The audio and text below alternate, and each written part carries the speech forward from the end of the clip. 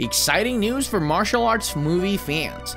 Jackie Chan and Ralph Macchio, the iconic stars of the separate Karate Kid films from different decades, are teaming up for a fresh installment in the beloved franchise.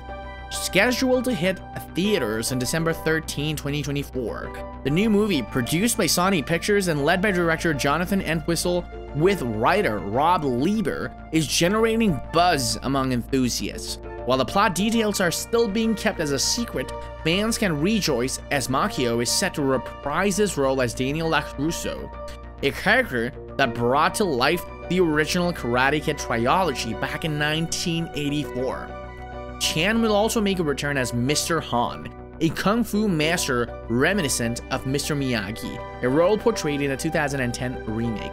The dynamic duo promises an action-packed adventure that bridges the legacy of the two iconic characters.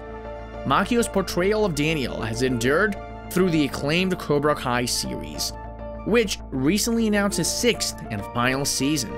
The show, created by Josh Hilt, John Huis, and Hayden Schwarzenberg, explores the lives of Daniel and Johnny Lawrence several decades after the events of the original movies, reigniting their rivalry.